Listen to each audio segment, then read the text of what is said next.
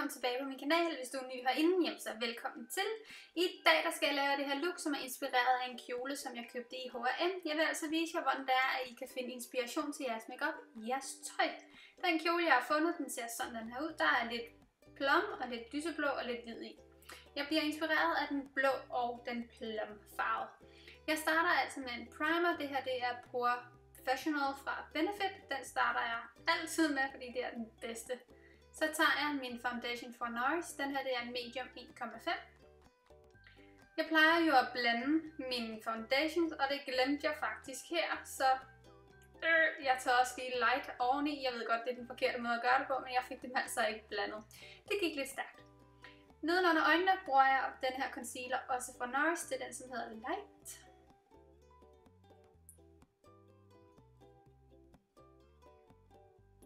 Ved at I concealer under øjnene, så fjerner I selvfølgelig randerne under øjnene, og ved at I kører dem op ad næsen her, som jeg viser jer her, så laver I, eller skaber I den her illustration af, at næsen faktisk bliver smallere. Så I behøver ikke altid at bruge en mørk contour-farve for at konturere på jeres næse. Der kan I faktisk også bruge highlight. Det skal selvfølgelig blendes godt ud, og dertil bruger jeg min beauty blender. Som puder bruger jeg den her fra MAC, som hedder Light, og også med min beauty blender, og så er det ellers bare om at bake det godt ind i huden. Jeg synes, det er det bedste resultat, når man bruger en beauty blender, fordi det giver sådan en rigtig lækkert flawless make-up look. Hvis I synes, der er kommet for meget på, så kan I med en ren pensel lige fjerne det overskydende pudder. På den måde kager det heller ikke. Bagefter tager jeg min NARS palette. Det her det er Laguna bronzeren. Den er en lille smule lysebrun.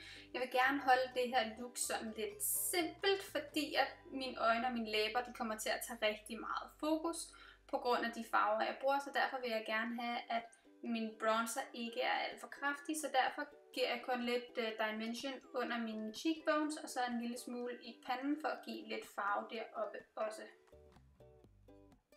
Til min bryn bruger jeg den her brow palette fra Anastasia, og jeg bruger den her farve nederst i bunden, som hedder Ash Brown. Som altid rører jeg dem ud først, og derefter tegner jeg dem op med en skarp vinkelbørste. Børsten her, den er fra MAC. Jeg tager det altid i små strøg, så er det nemmere at arbejde med, som I også kan se her. Jeg farver altid op på kanten først, og så fylder jeg dem i bagefter. For at det ser mere naturligt ud, så bruger jeg det resterende af farven inde i den midterste del af brynet. Vi skal jo holde vores øjenlook lidt simpelt, så derfor bruger jeg den her brune fra MAC. Det er den eneste, jeg faktisk bruger af øjenskygger på mine øjne i det her look, og jeg fokuserer på at lægge det aller yderst i det ydre V, som man kalder det. Som I kan se her, så kører jeg farven sådan lidt opad. Det er kun for at skabe en smule skygge, fordi jeg egentlig ikke ville have særlig meget farve på øjnene, eftersom at vi lige om lidt giver den lidt mere gas med en anden farve. Den farve, jeg snakker om, det er altså den her virkelig flotte blå farve. Jeg bruger den som en eyeliner. Det er en ganske almindelig eyeliner pen, hvis man kalder det det. Den er bare waterproof, så den altså ikke smitter af op på det øverste øjenlåg. Jeg bruger den som en helt almindelig eyeliner og kører den ud og laver en lille wing. For at I kan lave en skarp kant med sådan en her, så vil jeg anbefale, at I lige spidser blyanten, inden at I skal lave de her små wings, så de altså kan blive nice and crispy ude i spidserne. I kan bruge alle mulige forskellige farver, men nu var der jo selvfølgelig lige lyseblå på min kjole, så derfor har jeg valgt lyseblå.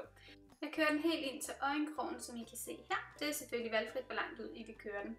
Så bagefter bruger jeg den her They're Real mascara, som er super god. Jeg har givet den 3 lag. Bagefter så kommer vi til læberne.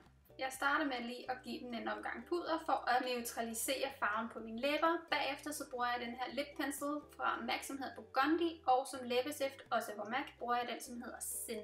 I kan godt se, at det er ret mørke farver, men min kjole er jo også den her mørke plum farve, så derfor vil jeg jo gerne have mine læber også matchet. Jeg starter med at outline mine læber. Jeg tegner ikke over dem, fordi jeg synes, så vil det blive for voldsomt med den her farve og det her øjen makeup look. Så jeg kører dem bare på min egen læbekant, og derefter så fylder jeg dem bare ud med min læbestift. Den perfekte blush, som passer til de her læber, det er den, som hedder Love Thing, også på MAC. Som I kan se, har den sådan en rigtig lækker plum farve med en smule glitter i. På min Sigma brush tager jeg en lille smule på. Man skal lige passe lidt på med sådan nogle kraftige farver.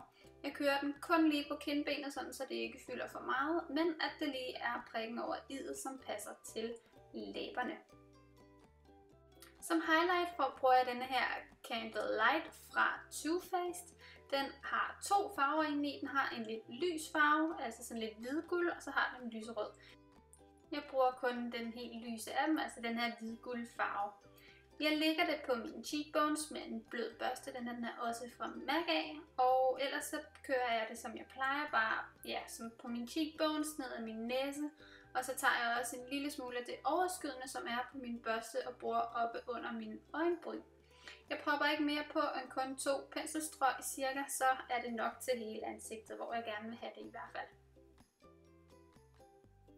Det her er det endelige resultat. Det er super simpelt at lave. Alle kan lave det. Alle niveauer af makeup piger kan lave det. Så hvis du er nybegynder eller professionel, så kan du selv sagtens lave det her. Brug al jeres fantasi til at proppe farver på øjnene. I kan bare bruge en liner, og det giver bare så meget til ens look. I behøver ikke at lave totalt avancerede øjenskygger, så længe I bare har en eyeliner, som giver det her wow. Men girls, jeg håber virkelig, at I er blevet inspireret af videoen. I må gerne give en kommentar nede i mit kommentarfelt og et lille like, hvis I kunne bruge den. Men girls, I love you, og jeg håber, at vi ses i den næste video. Hej!